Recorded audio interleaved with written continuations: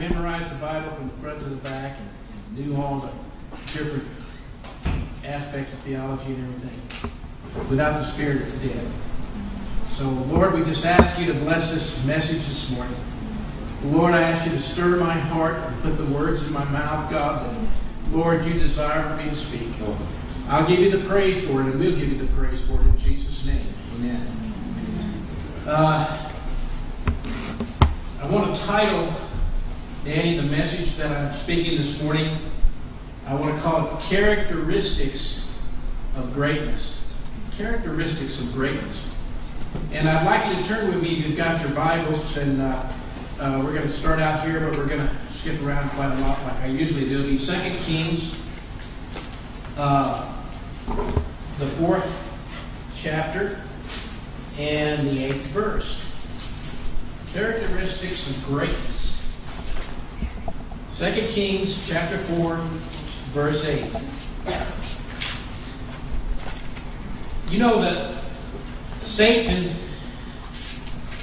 always attempts to turn around God's definition of things, and he's the same with greatness. I know as a young person, it's so much easier when I was in high school to do what everybody else was doing.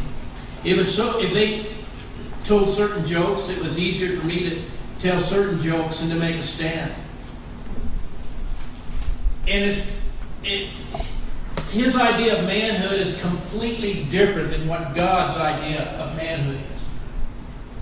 We seem to make heroes of athletes, and which is dangerous. To give you an example, Aaron Hernandez, most of you read on the New England Patriots how he was arrested for the murder of a so-called friend. And even though he's not been convicted, the evidence looks like he will be convicted. But we make heroes of these individuals. I read a story this week that really made me sick to my stomach. In Brazil, they had a soccer game, and I don't know if you've read this or not. And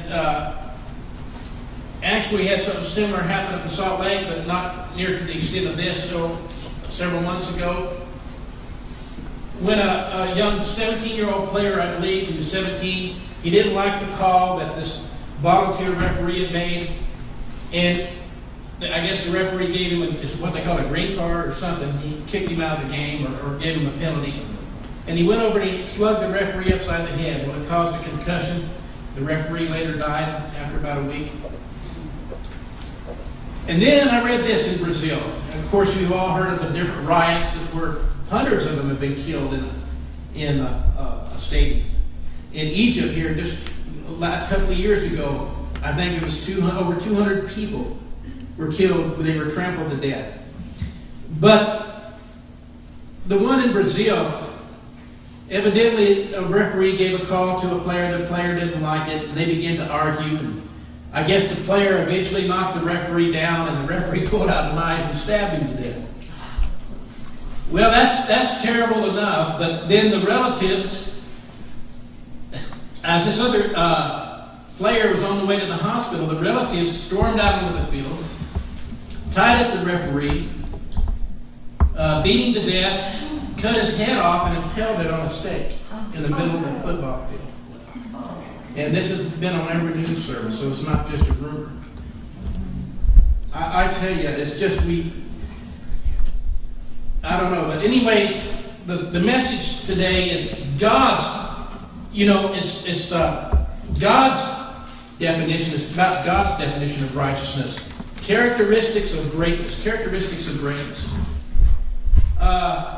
Let's read it. 2 Kings 4, verse 8. And it fell on a day that Elijah passed his Shunem, where was a great woman, and I'm reading out the King James. Yours may read a little bit different.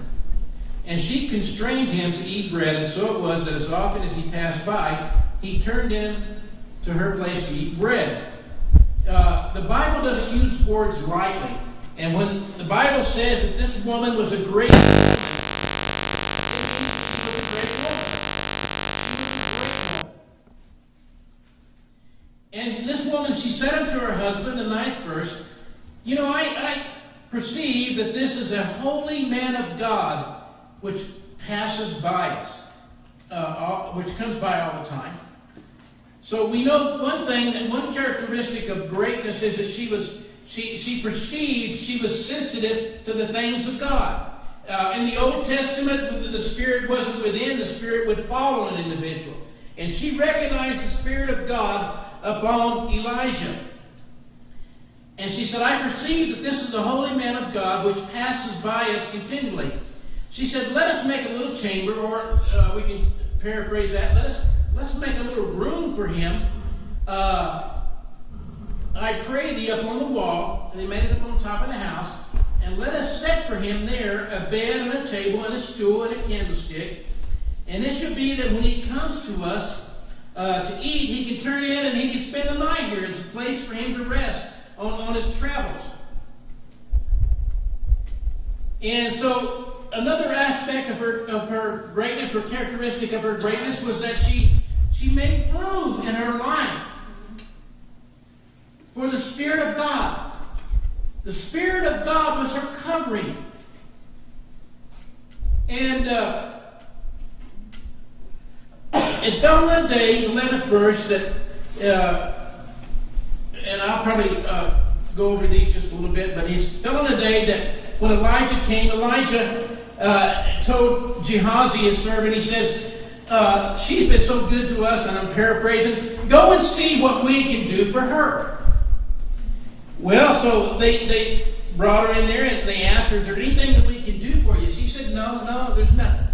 So her motives were right. She did it out of the goodness of her heart. She did it for all the right reasons. And finally, Elijah he was persistent about doing something nice for this woman. And Gehazi says, well, she's getting older and she doesn't have a child.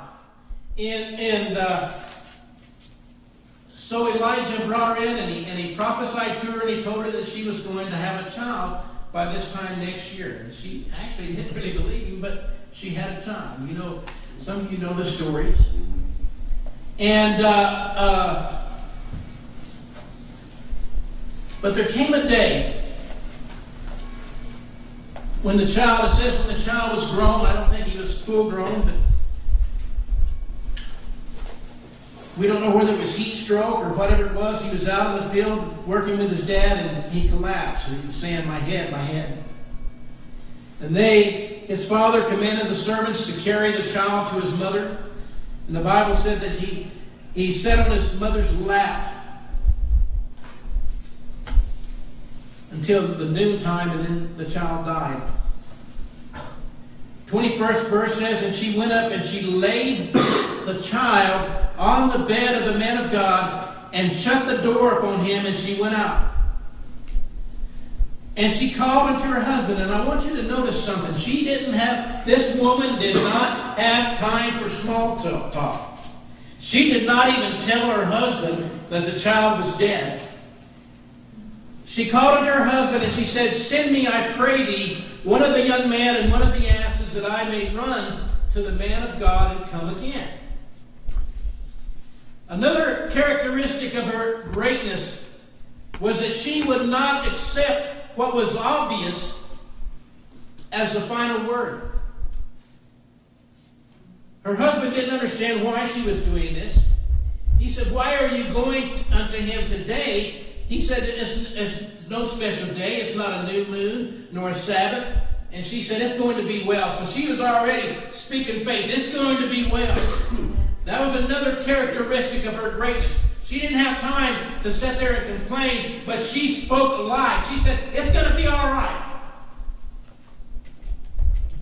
Then she saddled her ass and she said to her servant, drive and go forward. Slack not your riding for me. In other words, don't slow down for my comfort, except I tell you to.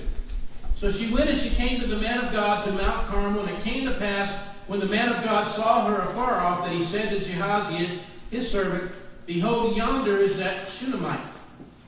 Run now, I pray, 26th verse, to meet her and say unto her, is it well with thee? Is it well with thy husband? Is it well with thy child?